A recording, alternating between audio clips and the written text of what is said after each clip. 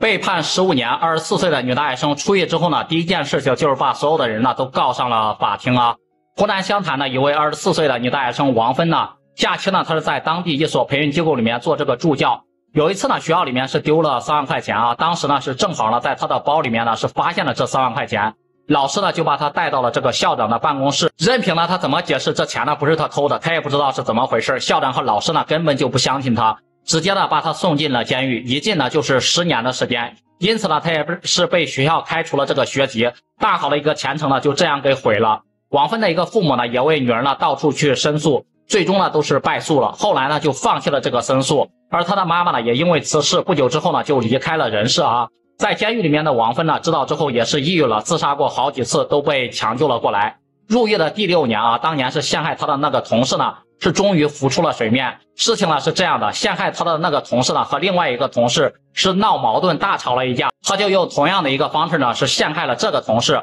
而这次呢恰恰是被这个监控给拍下来了。在整个走尸过程当中呢，再次让陷害王芬的一个事情呢也是一并招供了。没过多久呢，王芬呢也是被无罪释放了，而校长呢也是第一时间呢赶来请求王芬的一个原谅，并且呢说要赔偿王芬10万块钱作为一个补偿啊。王芬呢也是一口回绝了，5年的一个青春是没有了，他的妈妈也是没了，家也是没了，学业也是没了啊，精神上包括心理上的一个伤害呢是终身都无法抹去了。至今呢他都是没有工作，也没有朋友，没有这个社交，与整个社会呢是完全脱轨了，这些呢是不能用这个金钱呢能够来弥补的。王芬呢也把他的一个校长包括同事呢，包括当年办理此案的所有的官员呢也是一并告上了这个法庭。你们支持王芬的一个做法吗？也欢迎在评论区里面留言讨论。